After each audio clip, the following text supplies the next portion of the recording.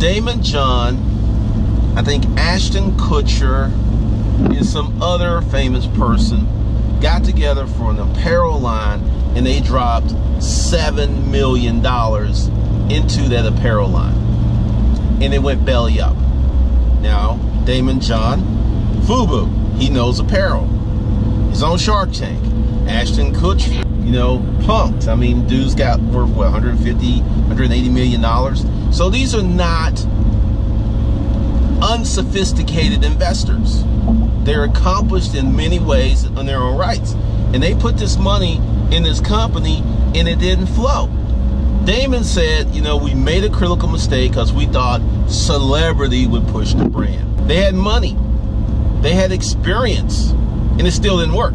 I say that to submit to you this fallacy that if you're gonna get a bunch of money, I had this comment about, hey, I got a 700 credit score, make $1,700 per month, can I get a significant loan? No, they don't do those big loans like they used to. Your income, I mean, you could get 2, maybe 10 grand, but I would say get your money up first.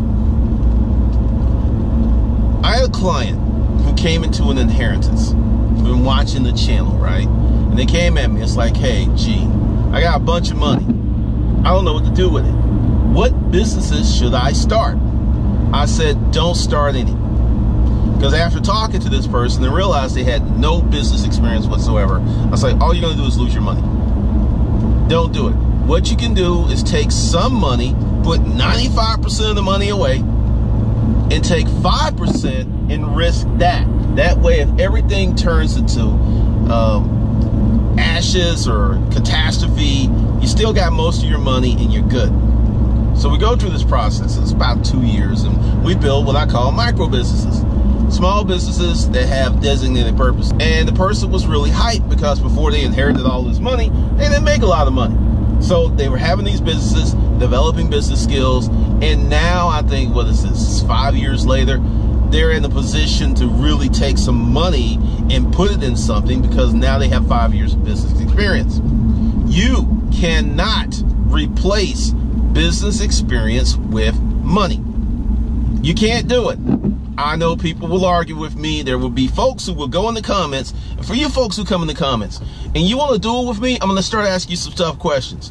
If you've been listening to someone and you're like, well, this is advice that's really good, I'm going to ask you a really common sense question. Okay, that advice is so good. Have you executed on that advice? And if the answer is no, or you don't answer, that means I was right. And if you lie, I'm going to challenge you on that, because here's the thing. Everybody's like getting all of this, quote, information and knowledge, and they're not doing anything with it. They're not building businesses. They're not putting stuff up. They're just out here pretending to be somebody.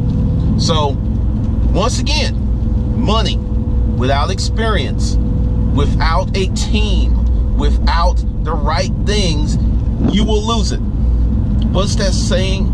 A fool and his money will soon be parted. It came from somewhere. So the real economics of success are experience. If you have experience, you can get money.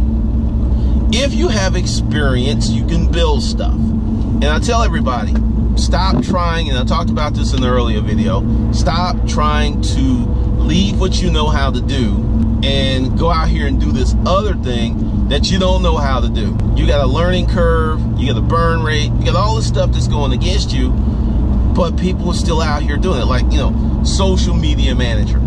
If you love social media, you're all over Twitter, you're all over the internet, and you just love it and you do it for fun, okay, more than likely you'll probably become a social media manager. But if you're like me, you don't give a rat's ass about Snapchat, you don't care about all these emerging platforms, you're not jumping on them, chances of you being a good social media manager are probably not that good, because you're going after the money, not you're going after what interests you as a person. It's not going to play out well. So another thing with experience usually takes time to get. So many people are trying to get the income or the wealth generation of a decade of experience in a few days. Tim Ferriss's book, The 4-Hour Workweek, is a prime example of that. The book's good. There's a lot of stuff in there, and he tells the truth where he had worked for years on his business before he was able to get that 4-hour work week.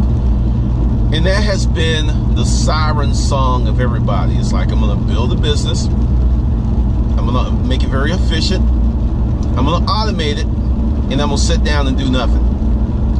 Your end goal is to not produce, not to have a purpose, not to be a part of the world. Your end goal is rooted in selfishness and laziness. Now, when have you as a person ever known anything that was rooted in selfishness and laziness to ever bear fruit?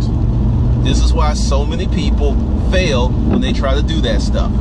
Because the intentions were jacked from the beginning. The intentions were just based in basic, banal, nothing worthy. Yet they wonder why it doesn't work out. Hear me and hear me now. Start getting experience in something. If you're a young person and you don't know what you want to do, experiment. Take chances. If you're under 25, I'm going to say something that's very controversial. Let me go to, if you're coming out of high school and you have no clue to what you want to do, you have no money, and you're going to have to take out a ton of student loans to go to school, I'm going to say, don't go. Move out your parents' house. Yep, become an adult. Get yourself a job and go out and experience life. Get on your own, date people, travel, do stuff without the protective cover of mom and dad. Because, see, here's the thing. If you continue to act like a child, you will be treated like a child. You could be chronologically 45 years old and people will be talking to you like you're a 2-year-old because that's how you're acting. So go out because you're young, you're 18, and just say, for the next 3 years, I'm just going to do stuff. You want to go back to college, you can go back later. Because the thing is, if you get the wrong degree and you spend this money on the wrong degree, that decision can adversely impact you for 2 to 5 decades or until you die. Don't do that. What this is about is getting experience. I'm probably put it in here. If I don't put it in here, remind me. I answered this question on Quora. This person's like, I got $1 million, and this was a few weeks ago. So I'll just put a link somewhere around here, and you can actually see I am giving this person the same advice. Just because you get a lot of money or you have the ability to borrow a lot of money doesn't mean you're going to be successful. It can really ruin you. Look at Trump. Everyone wants to go ahead and like, oh, he's a super successful businessman. When you start with millions of dollars of family money, and more importantly, what did Dad do? He was in real estate. What does Donald do? He's in real estate. Hello? It ain't like he woke up one day like you, living with your mom and dad in the basement, no money, no experience. He didn't start off like that. He started off with bank. He started off with experience. He started off being connected. And even with all that, he ran into a position where nobody wanted to loan him any money because he was a bad business person and left a lot of people holding the bag. So once again, get yourself some experience. And I'll have people push back and go like, well, gee, you know, you had a business and you did this stuff, so it's easy for you to say. And I will push back and go like, it wasn't always that way. There was once upon a time I was just like you. I didn't have any experience. I was ass out in life, and I had to learn. And it took me years to learn some things. Not a day, not a week, no. It took years. Years, man, years. And I have to keep saying that because when people like think, oh, it's the internet. The internet, everything is easy. Everything's true on the internet. It's the internet. It's like, it's not like real life, right? Now I'll tell you a little story, a little dirty story. Nah, it's not actually dirty. It's partially clean. It's mostly clean. I used to suck ass at dating. Really, really bad. Bad. And part of it was I was shy, introverted, no self-confidence. Life wasn't good. So it's really hard to approach a woman full of confidence when your life's like that. So I began to hack it. I began to watch people who were successful with women. And I observed that their behavior was radically different, a great departure from what I was taught. And I began to model, aka Tony Robbins. Early Tony Robbins stuff is really good. And I began to act like them, and I began to get the results, and I felt a little confused and awkward because I'm like, I'm doing this stuff that I was taught was wrong, but it's working like a mofo. So I go on and I become really good at dating. I've really become good at setting stuff up. Then I transition online. If you, once again, this goes back to the heart of what I'm saying, experience. Because I had experience being able to walk up to a woman, make my intentions known, that when I took that online, I was crushing, big pun intended, crushing a lot. It just doesn't disappear. Now, I will say there are new wrinkles online that you can learn online and make money. Now, back to the dating thing. I had a situation where I was dating 3 women, and one didn't know because we weren't serious and we didn't have that conversation. And there was 2 that I was seeing every week. And one night, we're in bed, and she asked me this question. She's like, are you seeing other women? And I didn't even have the presence of mind to lie. I said, of course. Yes, I am. And like, what are your intentions with me? I like fucking you. That's what I told her. I mean, we were in bed, we were naked, we just did it. And she's like, is that all I'm good for? And I said, look, I'm here too. We're both doing this to each other. This isn't just like me doing all the work. I gotta say, you be putting in work. She kind of laughed. And that was the end of the conversation. And I kept seeing her, another chick, for like a year. And they knew. I didn't have no drama. But see, once again, this is experience. If you are part of Facebook, Instagram, creeping, all of this other stuff where people act like immature little trolls over the most insipid things and don't develop a paradigm of living in truth, you don't know that many women, if the benefits, once again, the benefits of her being with you outweigh her bad feelings of knowing that you are having sex with another woman, she gonna stay, if you're honest about it. If the benefits, if there are no benefits, if your stroke game is weak, you ain't fun to be around, no, that's not gonna work.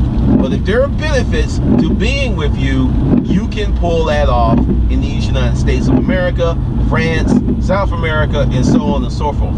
But once again, how do I know this? It's called experience. I did it. But if you haven't done it, and you're listening to all these people who haven't done it, then you're going to go out there and continue to yield these bad, piss poor results because you're listening to folks who are operating on false narratives and theory. It's a whole different ballgame. And I know a lot of women who watch this channel are going to be all mad. They're going to be all up in their feelings. And how dare you say that? You're wrong. And every woman is a queen. I'm like, I submit to you, okay, if you're a queen, then every guy's a king? Shouldn't every guy be treated like royalty? Shouldn't you be kind of bring it? No. See, that's where the argument falls apart. You know, if we're all kings and queens, which I never believed in that stuff, then the treatment of each other should be a royal level, but it's not. I looked at what goes on in the real world, not what I pretend or hope would be happening in the world. So get yourself some experience. Get yourself an education, a real life education. Get to the point where you become very competent and have confidence in what you do. It's just a different way of going and stuff. And stop watching so much hustler porn. I was having a conversation with a client the other day, and I was just naming names because, you know, we doing stuff together. And I was just like, hey, this person, this. Because see, I don't say certain things. Like when I evaluate an online personality, I don't look at what they say. I look at how they're living. That always tells the tale. How are they living? How does that work? Because if you're out here claiming to be making millions of dollars a year, but you live in a matchbox, and I know people are like, well, everyone, you know, could be a minimalist. I'm like, bullshit. You claim to make millions of dollars a year, then your dog gets sick, and you're doing a GoFundMe page. You claim to be making all this money, and then you creep the Facebook page and you see normal people activity. I'm gonna tell you a little secret. Folks who have money and have done well in life often have been wounded for being successful. So these people, if they're smart or they just don't want to be wounded anymore, there's a group that don't care, you don't see stuff on their Facebook page unless their Facebook page friend list is congruent, meaning everybody's like them. So when they get like, hey, we just bought a new Bentley, and it's gonna be like, oh girl, we're thinking about getting that too. You know, if the friend said it's like that, they'll put that stuff out there on social media. But if they have a lot of friends who are not as successful as they are, they will be hesitant to really show how they're living, because they're going to be judged, they're going to be attacked, and they're going to have people asking them for stuff. So a lot of folks with money, it isn't like they don't want to share, it's just there's so many people who don't have money that will attack them. Like, you know, I recently hired a chef, and I put that on my Facebook page. I even told the client's like, I'm doing that too. And it was for health reasons. It's not like, it's health reasons, and I've always wanted to have one. And it was on my goal list, and I kind of forgot about it, and then I actually was looking for one early this year. Then it just kind of all fell together recently. Now, there's a lot of folks who gonna hate on that. Who do you think you are? Why aren't you cooking? You could do that. And the thing is, I simply enjoy coming home and knowing in the very near future that I'm gonna have this delicious plate of food that is made for me, gluten-free. That's another reason. I have a gluten allergy, and I know for a fact, and I know that people think it's like witchcraft and stuff like that, but I had a whole week of not eating it. I lost 4 pounds. Digestion issues have literally gone away. I have more energy, so gluten is not my friend. And that was one of the reasons of hiring the chef, is to create nutritious, low-carb food that tastes good. I don't know how to do that. I probably could learn, but I like building businesses. Building businesses pays me way more money than learning how to cook. And I have no desire. I can cook well enough to feed myself. I even have a few dishes. But I like doing business. So, and it ain't cheap. I'm not even gonna sit here and tell you no, it ain't cheap. And this was funny conversation with that, because she was kind of like, well, I could reduce. I was like, no, charge what you charge. I've told 2 people that I have done work for me this week, charge what you charge. See, I hate when people try to beat me down on price because I'm not going down. So I don't do that to other people. But once again, that's another sign of success. When you've been successful, you had to go through that hard work. You ain't trying to break everybody down because you don't have that poverty mindset. So that's another thing. And I put on my Facebook page a few people who are successful, like, oh, that looks good. Then one person kind of like did a little hate. And I just, you know, like, I'm gonna do me. I'm gonna put it out there, but that's how I'm living. And I know what can happen when you put out that you're living well, and there's a bunch of other people who are not living well, and people feel that it is offensive for you to show your life if you're successful when there's so many people who are suffering. And my thoughts on that are, when I was suffering, when I was hungry, when I was losing teeth, no one gave a damn. No one cared. And I had to really get past that, because those were my problems. They were not society's problems. They weren't my friends' problems. They were my problems. And when I put on my big boy pants and boxer shorts and realized that I needed to take care of me, and I stopped hating, and I stopped being small, and I stopped just looking at folks like I was chewing on a mouthful of spiders, and just started to push, execute, I started to have success in my life. It was real funny. So I say all this, that, you know, when you're looking at these folks online, look at how they're living. Go to their Facebook page, go to their Instagram, and also Google them, Wayback Time Machine. Check out their early YouTube videos, check out their early blogs and stuff, because anyone who is successful now, there is a internet record. And if you come across somebody who has no record, you should ask yourself why. You come across somebody who's claiming to make millions of dollars and you can't find much about them on Google. Google is your friend. Ask yourself why. That's real interesting, because there's a lot of folks out there who are internet millionaires and you can't find an LLC. You can't find any evidence. Some of them you can't even find their high school picture because they changed their name. Go ahead, look at all that stuff, because you should see in the beginning it was rough. You should see that. That's normal. And then you should see a path of progression, and it's usually going to be over 3 to 10 years. And then when you see that they stuck at it, they learned some stuff, then you can go like, okay, that person's cool. But when all you see is fluff and hustler porn, you know, Lambos and Ferraris and mansions and stuff, but every time they talk, it's always high-level theory, high finance, but not applicable stuff. Ask yourself why. Because one of the reasons I can be real frank with you guys is I have a consulting business that has nothing to do with this. This is something different. I'm completely revamping Hustlers Kung Fu. I'm redoing a lot of stuff, and I'm going to give it a year. So it's a whole different ballgame. But the economies of scale and building wealth today is easier than it used to be, but it's still hard. And you have people who in their hearts want to be rich for the sake of being rich, and there is no other higher purpose. And that's when you have Donald Trumps. That's when you have Martin Shkreli, the one that got convicted of securities fraud, is throwing parties before going to prison. It's when you have these morally bankrupt people who come out in the world and get into pop culture, and people like, I want to be like that, because they just after that money, but you don't know what that person's going through or will go through stacking their life like that.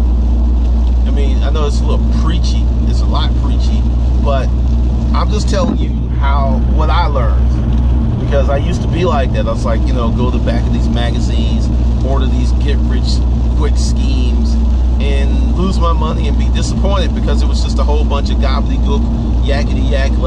There's real no substance. None. Because becoming wealthy and becoming an entrepreneur has literally become a sport. That's what it is. And you know, you got your first round draft picks, you got your superstars, but basic successful business tactics are often very boring, and it takes just a lot of hard work. This is the CEO's chair. This is where the decision maker sits. This is where the boss man sits. This is where the rubber meets the road. How do you get into this chair? Well, we'll discuss that and more in just a few seconds.